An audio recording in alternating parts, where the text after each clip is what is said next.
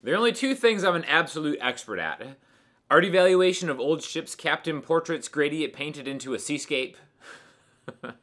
And objective beauty, which is kind of the same thing. So I'm going to talk a little bit about objectively beautiful and simple things you can do on acoustic guitar, alright? This is going to be in what I consider the most beautiful key, the key of A major, alright?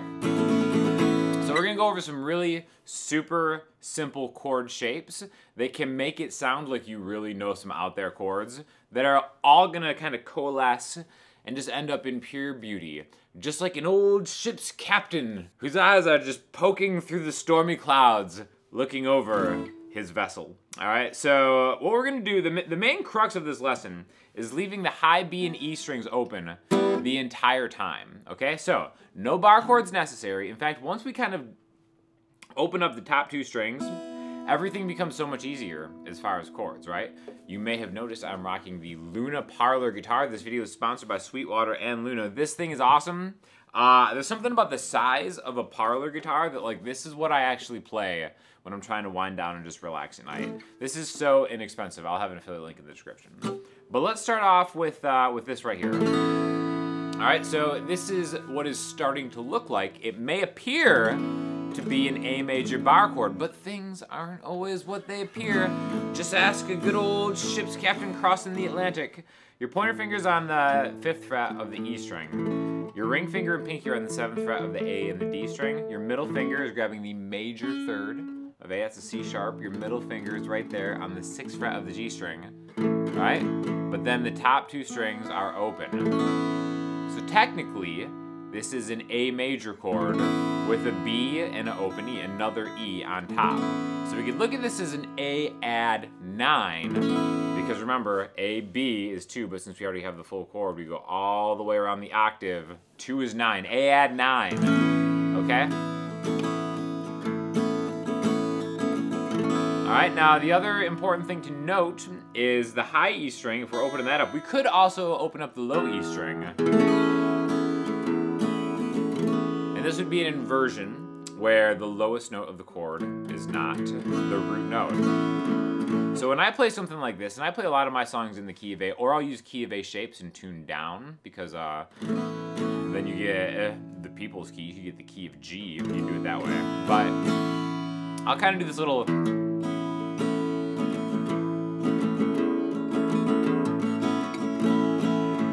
kind of get a little action on that with that hammer on. And that's such an easy hammer on because it's the thickest string on your guitar.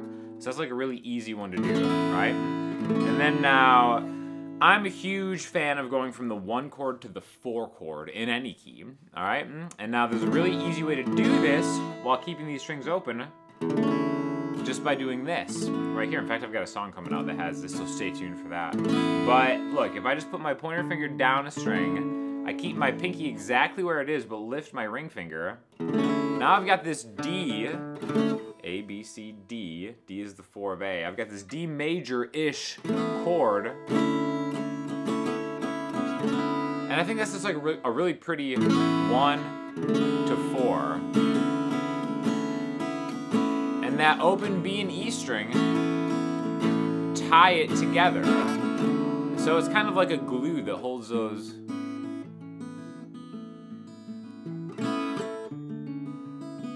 two chords together. If you want to do it finger style, I think it's super pretty to kind of just like pick it, or you can play it with, you know, an actual pick to kind of get a little more of that attack in it. Again, we can open up the A string to make it even easier. So here's the A major chord with the open E. Here's that D major 7-ish chord with the open A.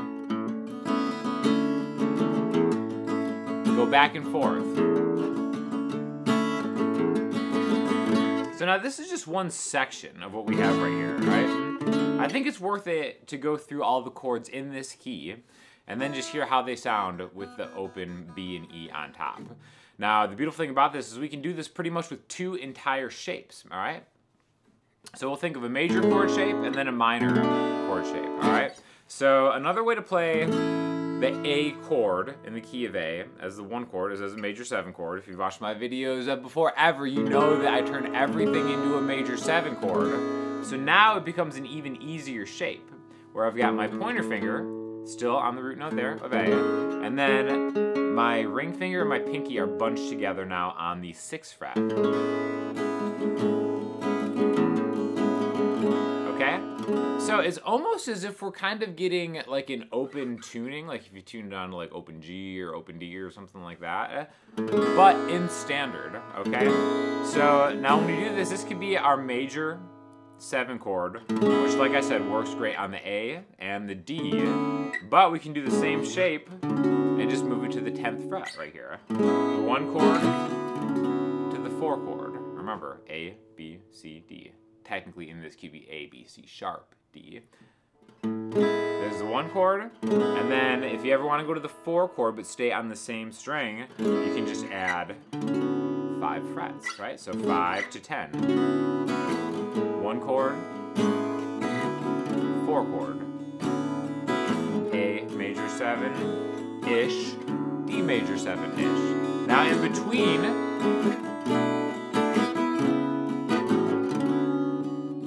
we have these minor chords, all right? The technical chords in this key would be B minor as the 2 chord and C sharp minor as the 3 chord, but we can do the same thing with these open B and E strings on top just by, check this out. So I've got, see how these are offset from 5 to 6? I can just go 1 fret higher, and then now my middle finger is gonna grab the root note. And the reason I'm doing that is because now it keeps my middle finger, ring finger, and pinky in line to make a minor 7 chord voicing, right? So again, when I have my pointer finger holding down the root note, I'm thinking major. If my middle finger is holding down the root note, I'm thinking minor. Now the great thing about these shapes is these are totally movable in any key if you don't want to have that high B and E string popping out, right? Like let's take something where B and E wouldn't necessarily sound great in the key, right? Like if we were in like F sharp major, that sounds terrible. But if I just kind of avoid those top strings, I can go and play all the chords like that, right? Just with a closed voice. But again, we're making things beautiful, right? Just like that old ship's captain. Don't sleep on paintings of ship captains. I'm telling you, if you need any evaluation, any art appraisals, send your ship captain paintings to the email listed below, and I'll let you know what it's worth, okay? But here's the 2 chord. All right, so here's B minor 7, but with another B on top and an E, okay? Now again, we could talk about the actual name of this. It's like, all right, well, the nice thing about that B is it's just another B, right? So it's another extra root note. But now we have an E to a B minor 7. So where does it go through the alphabet? B, C, D, E. That would be the 4th note away from B. But remember, we already have that chord built. So you just add 4 to 7, which is 11. This is like a B minor 11. Or add 11, something like that. Again, the names of the chords don't matter. It's really just about the vibe. Just like when you're appraising ship's captain's painting, it's not about the artist. Nobody knows the name of the artist because it's kind of a trope at this point. There's nothing really creative about overlaying a ship's captain's face into a stormy sky above a ship, which I like to call a vessel now.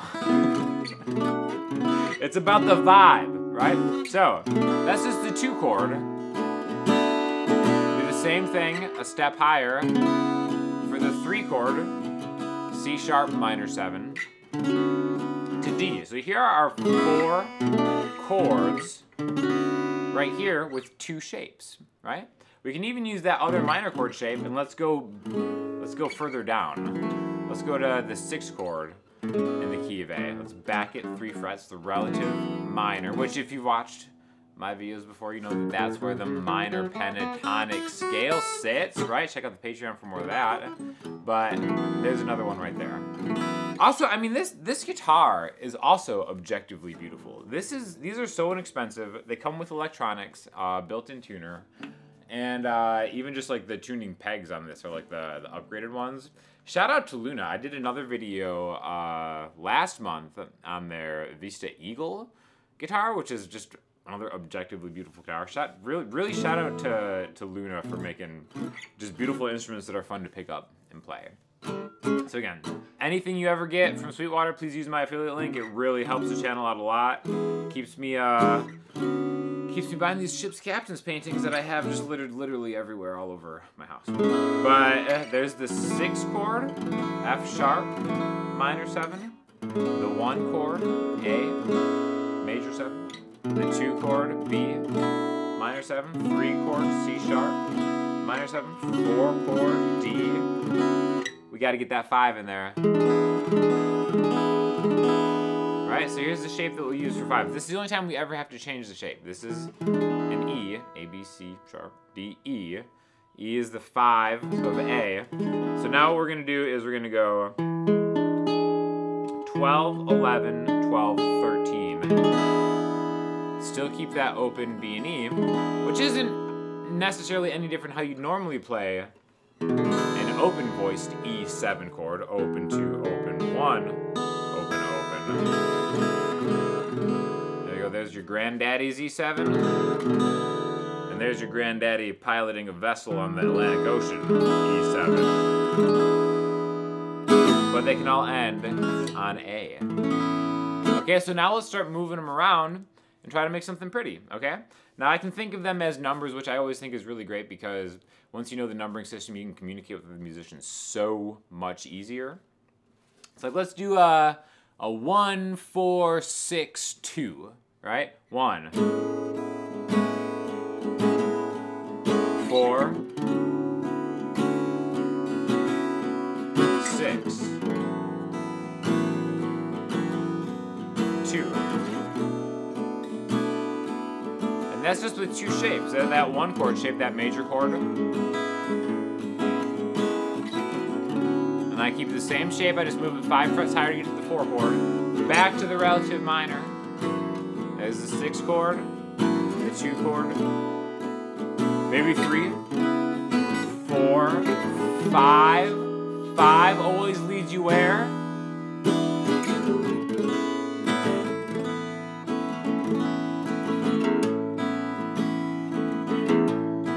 Get that hammer on.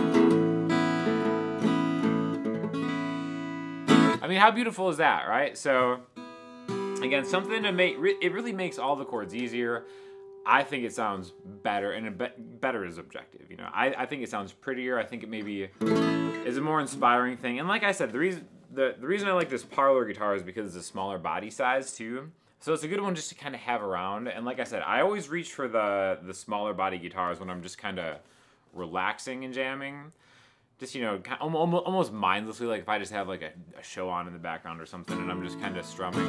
These are the kind of things that I personally play. So I just kind of thought I'd share that with you because it's just a relaxing way to wind down. So check it out. Let me know if you have any questions. And really, hit that affiliate link. Check this guitar out on Sweetwater because it's always just great to have one of these around. And again, it's an inspiring thing to look at.